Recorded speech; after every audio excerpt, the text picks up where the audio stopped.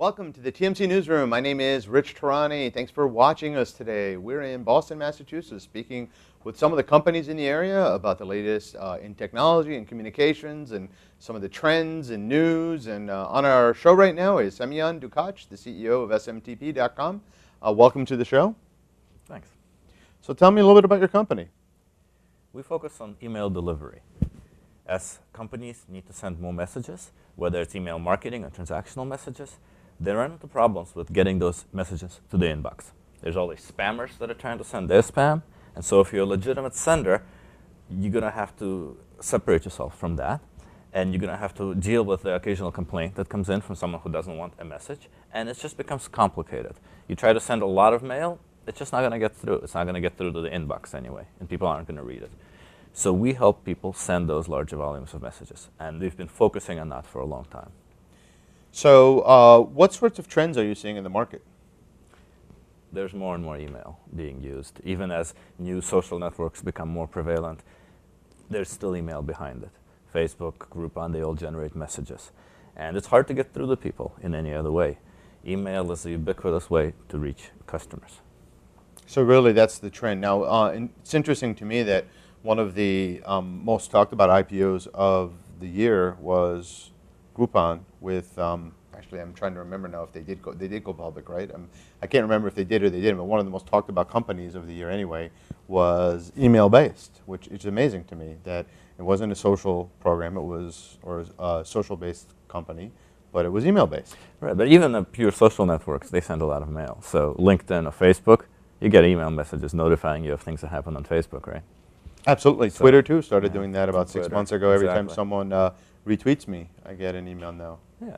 Another trend is that more and more people, they want what they want. They don't want to be blasted with any old random emails. Just because they bought some product doesn't mean that they want every newsletter that's associated with the product. They actually want to sign up for specific things with a specific frequency, and they want to get stuff that's going to interest them.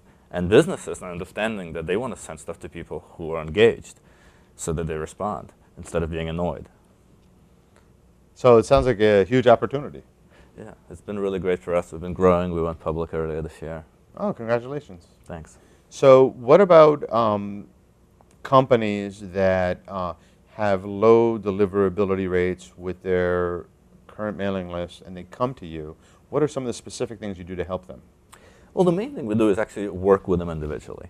Some of our competitors just don't have processes in place to handle each customer separately. They'll just apply some basic rule, like you have this many complaints, go away. Or ask everyone on your list to opt in again, and just whenever you're done with that, we can continue. We actually take it case by case. We will look at specific complaints. We sign up with all the ISPs that receive these emails, that the emails that our customers send to their clients, and we tell them to send complaints to us. And we read the complaints one by one. We literally read all these tens of thousands of emails every day, special emails on these feedback channels, they're called, where they notify us complaints.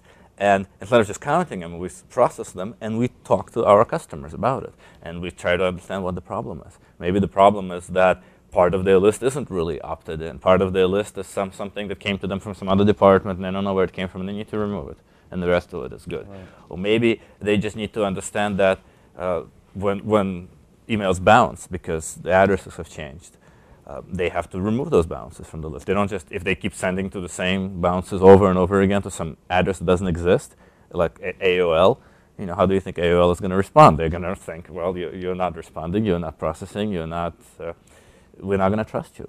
And they're going to ruin your reputation of your company within AOL as an entity that can send email. So it's part of your corporate reputation. It's like a credit score. How the ISPs that receive email think about you is part of your reputation. Sure. And if you don't have the resources to manage that, to understand that, you're going to hurt your reputation. Sure. And ultimately, in some places, your messages are going to go straight to spam no matter what is in them.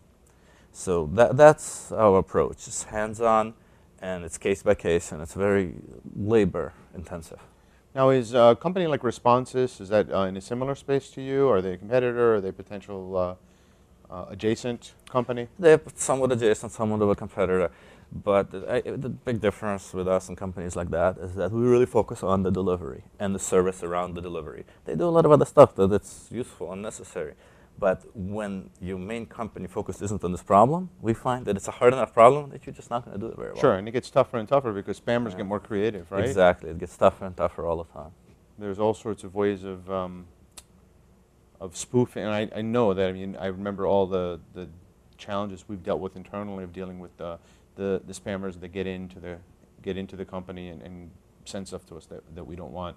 So what about things like security? Is that an issue at all, like email security and spear phishing attacks that are trying to be propagated via email? Yeah. I mean, that's right. There's, in addition to spam, there's all kinds of viruses and attacks and security issues. And I mean, one security problem that is out there is this model where you have to take your entire list of email addresses and just upload them to your provider and have them own it. That's a problem for security because if someone breaks in, they can just take it all. But it's also a problem for control because your provider can decide when to ask everyone on your list to opt in again instead of you making a decision.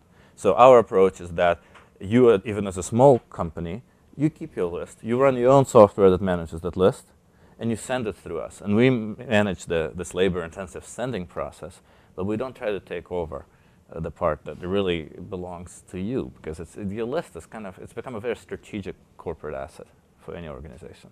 Absolutely. I mean, even study after study that I see says that no matter what the amount of focus is on social and some of these other areas, email marketing is a massive, massive part of online commerce still today. That's right. And people don't necessarily realize that because I don't think email gets the glamorous coverage that social does. But I mean, it is just a major way that the consumers are interacting with the companies they do business with. Yeah, I mean, our revenues are up 70% from a year ago in the last quarter because more people are using email. So what's next for the company? We're building more intelligence, more analytics around the delivery. So we're showing our customers a little bit more information about how they're engaging with their customers, really showing them some visualization that helps them understand the relationship in terms of who is engaged and who wants what when.